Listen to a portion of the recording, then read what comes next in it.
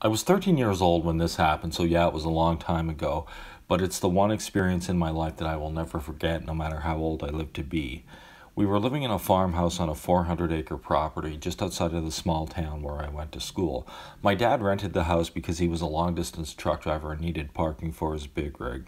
I didn't mind the house, but honestly, I would have liked living in town better because I always had to leave school right after it let out and couldn't hang out with my friends because I relied on a school bus to get me home. One morning I went to the end of my long driveway to get the bus to school.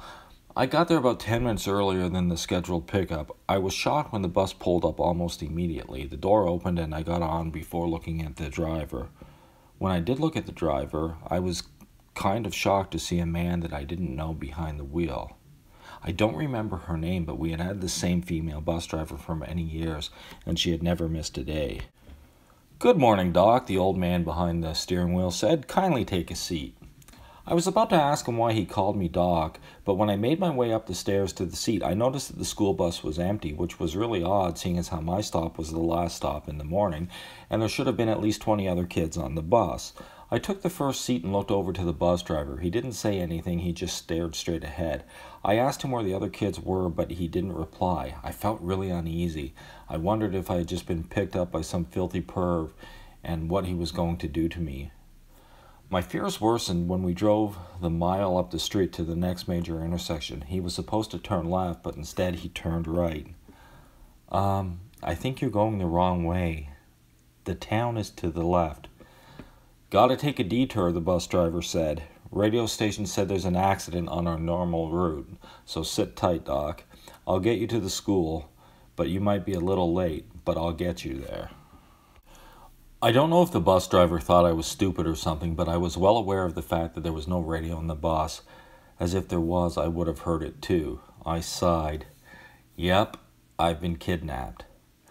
I had no idea what to do, so I just sat there and watched as he drove me up and down a bunch of random dirt roads. I figured I would just sit there until he brought the bus to a stop at wherever he planned to take me, and when he came after me, I would make a run for the back emergency exit. I didn't know what else I could do. I mean, he wasn't a big guy, but I was 13, so I figured he could probably kill me if he wanted to. So I just sat there and said nothing. I even pretended to fall asleep for a bit. After an hour or so, he called to me. "Hey, Doc," he said, calling me by that weird nickname. "This is your stop." I was shocked when I opened my eyes to see that we were at the school. I looked out the front window of the bus to see my regular bus was parked in front of us. Something was wrong. I felt the hairs on the back of my neck stand up as I looked at the back of my regular bus. The windows were all shattered. The bus driver opened the door with a somber look on his face but didn't say anything to me. I got off the bus and saw a uniformed police officer and a paramedic go onto my regular bus. I walked towards the bus, noticing that there were cop cars and fire trucks and ambulances all over the place. There was crime scene tape surrounding the front door of the school. The front door of the school came open, and I saw some firefighter pushing a stretcher out of the school. As he moved towards me, I could see behind him into the main hallway. There was blood everywhere, and dead bodies all over the place. I wanted to puke. "Oh my God," I said as I looked up the front door to my regular bus and saw the driver. Mrs. Brown, that was her name. She was slouched over onto the steering wheel, and a big chunk of her head was missing. I walked up the stairs of the bus and saw the most terrifying thing I had ever seen in my life. 15 or so of my classmates were all covered in blood. They were all gone. They were all dead. What the hell is happening? I said those words over and over again until eventually I was yelling them at the top of my lungs, but neither the paramedic nor the cop seemed to be able to hear me. I just stood there not sure what to do. I wanted to help, but it was too late. There was nothing I could do. There was nothing anybody could do. They were all gone. I got off the bus and walked to the school and went inside. I shouldn't have done that, I know, and I was half expecting somebody to stop me, but none of the firefighters, cops, or paramedics seemed to be able to see me. I didn't understand what was going on. I walked the hallway to my homeroom class and saw more of the same. Classmates, some of them close friends, and the teacher were all dead.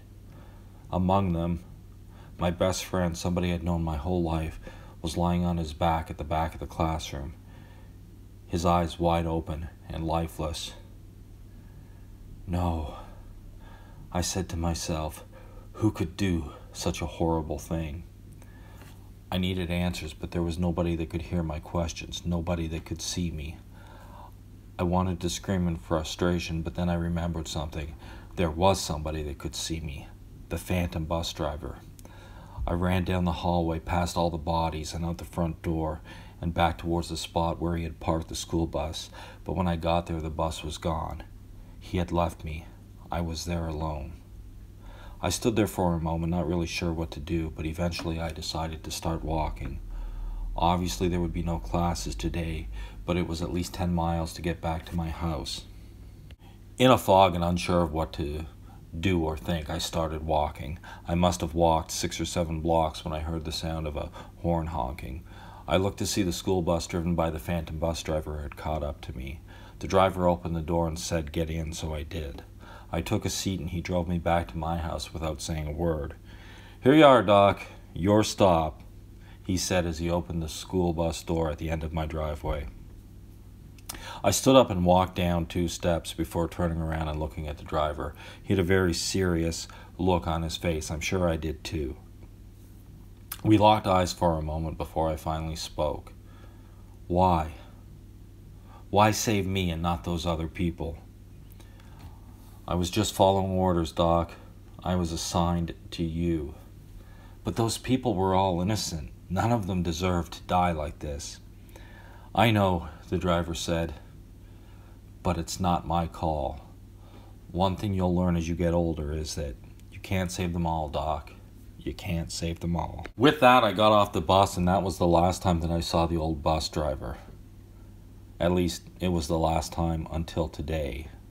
Today being the 30th anniversary of that tragic day.